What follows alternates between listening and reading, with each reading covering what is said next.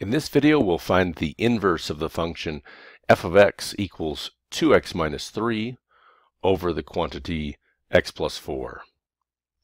All right, I like to swap the x and y right away. So this is like y equals 2x minus 3 over x plus 4. So I'm going to put x right here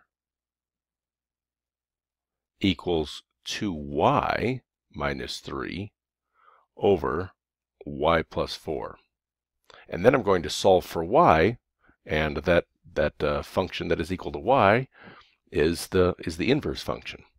So let's first multiply each side by y plus 4. And when I multiply each side by y plus 4, I'll just show that real quick.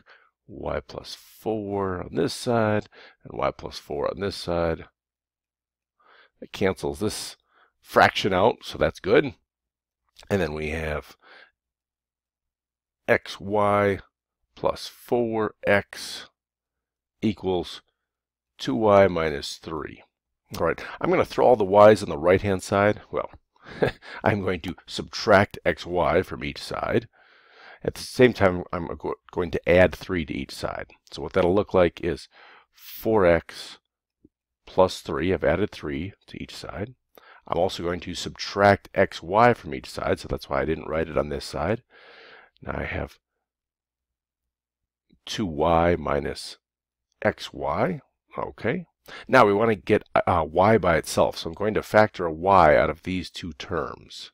So that gives 4x plus 3 equals y times 2 minus x. Pretty close. Now all we have to do is divide each side by the 2 minus x. And if I divide by 2 minus x on this side, this will cancel out. And then I'll have it in the denominator on this side. So I'll write that final answer. 4x plus 3 all over 2 minus x. That equals y. So we can write that the inverse of the function equals 4x plus 3 over 2 minus x. All right, I hope that helps.